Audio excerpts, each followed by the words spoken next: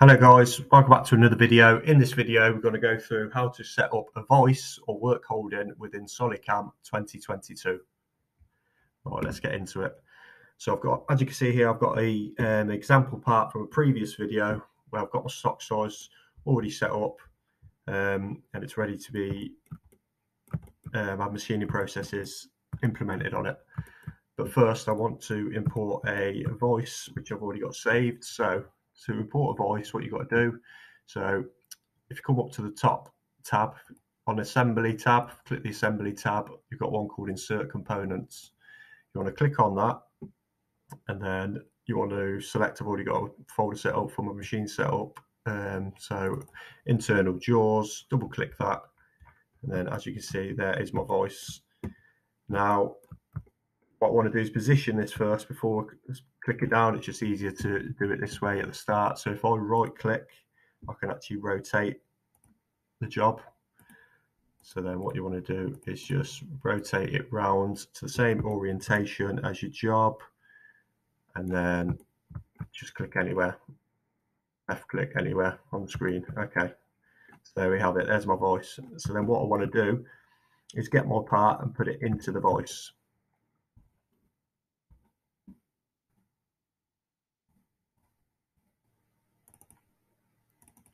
So let's just open the voice jaws up a little bit. Okay. So what I want to do to get that part, I've already got my stock size in there, so I know where I can hold on in the voice. So if I click on this top, go to the top in the Assemblies tab, there's a button called Mate. If I click on Mate, and then I can click on the center of my stock, and then I want to mate that to the center, the midpoint rather, of my voice jaws. Okay, and as you can see there, my job has moved into the center of my voice jaws. Okay, so green tick that's okay. So then what I need to do then is actually bring the voice jaws in. So if I click on my master setup, on the mates, I've already got it favorited because I change it a lot. There's one called distance, so I've actually manually set up a distance from the outside of the jaws to the center line. So as you can see, it's 100 mil here. So if I double click on the distance, I want to go, well, first let's find out what our stock size is. So if we measure the stock size, it says 55 mil. So I want to go half of that, which is 27.5. And then click on this button, which is rebuild. As you can see, the voice jaws move in, green tick that. Okay, so as you can see, it's in the right position. I know how much I'm sticking out from the voice, so I know how far I can go down my tooling.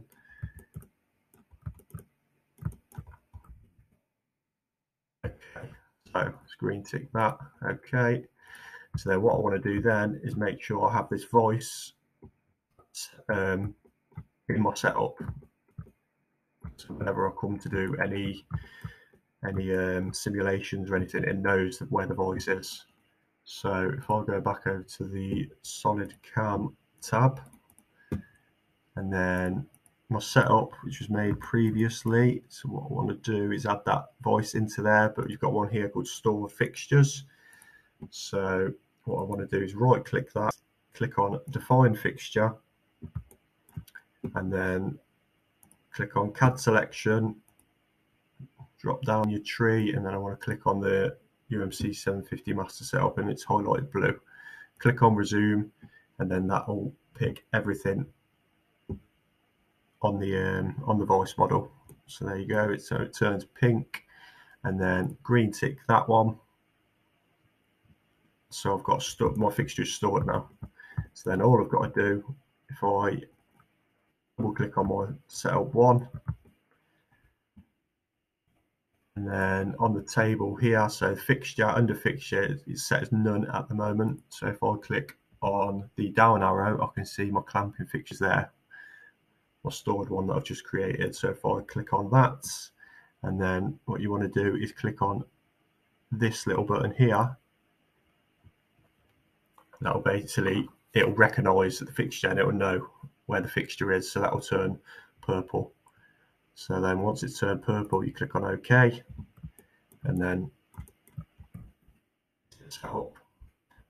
So then it knows. So from here on in, any toolpaths that you do when you run the simulation, if you do a solid verify simulation, the work holding or the voice will be within that. So if there are any collisions, it will flag it up. So if I just make an example of that, so if I just do a quick toolpath of, so if I just do a quick profile toolpath, I'll show you how it looks within the simulation. So quickly,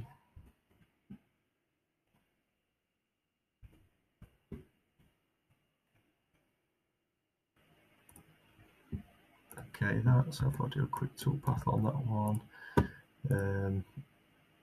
quickly select a tool.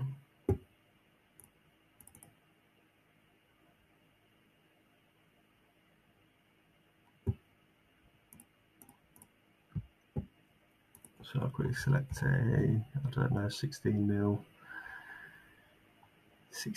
M mil.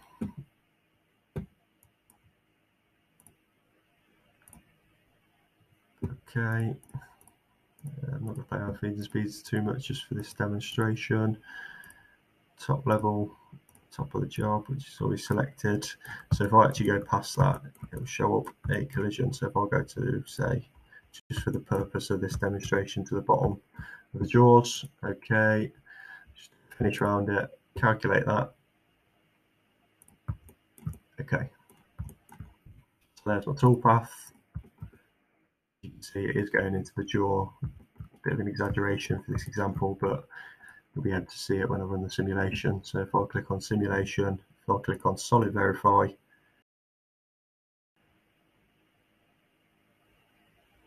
there you go. You can see my fixture that I created, because I've got it set up in setup 1, it knows exactly where it is, it knows where my stock is. So if I click on play, there you go. Clash between tool and fixtures detected, which we knew anyway was going to happen, but it just gives that extra bit of security when you've got the voice in there. So stop that for the current situation. As you can see, it's just cut away the jaws. But yeah, it will flag up any collisions with holders, any cutters, even you can set it to the shanks, the holders, you can set the clearance for the holders on it also. It's just a good way of safeguarding your tooling and your toolpaths. And there you have it, guys. Thank you for watching. Please like and subscribe to the channel if you like the videos. If you've got any comments, please leave them in the video. Be sure to get back to you and help you in any way I can. Yeah, thanks for watching. Thank you.